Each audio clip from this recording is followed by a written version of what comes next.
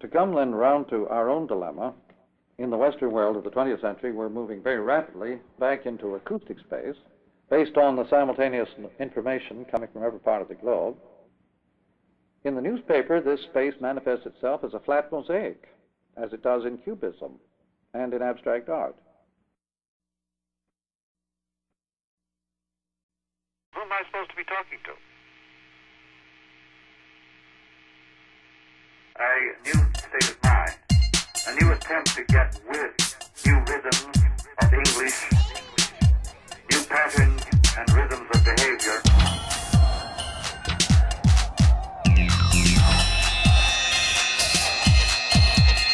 I take rock and roll very seriously as a manifestation of new patterns and rhythms of behavior.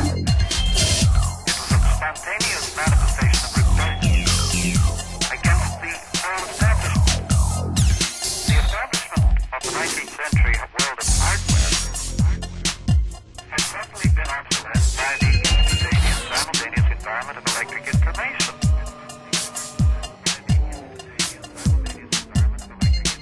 If you like studying, go for yours. If you like music, go for yours. We like music. If you like studying, go for yours. If you like music, go for yours. We like music. So we work hard. Yeah. One of the big flips that's taking place in our time is the changeover from the eye to the ear, eye to the ear, eye to the ear, eye to the ear. One of the big flips that's taking place in our time is the changeover from the eye to the ear, eye to the ear, eye to the ear, eye to the ear, eye to the ear. Most of us, having grown up in a visual world, are now suddenly confronted with the problems of living in an acoustic world,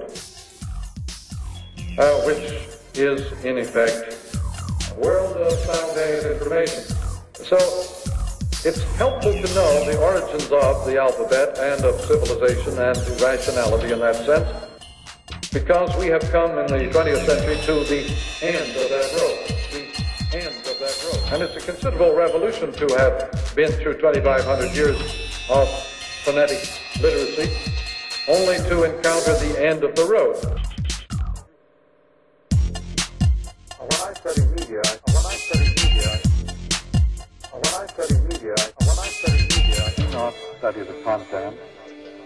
I don't study the idea of the media. I study the nature of the thing itself. I learned that through the poets and the painters. I learned that through the poets and the painters.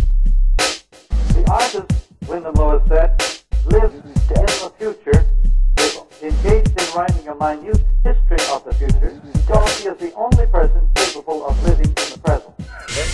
He explains further that it takes an enormous amount of energy to live in the present, and that only artists with their intense awareness are able to accommodate this intense experience of the present. Most people find it much easier to live back 10, 20, 30 years.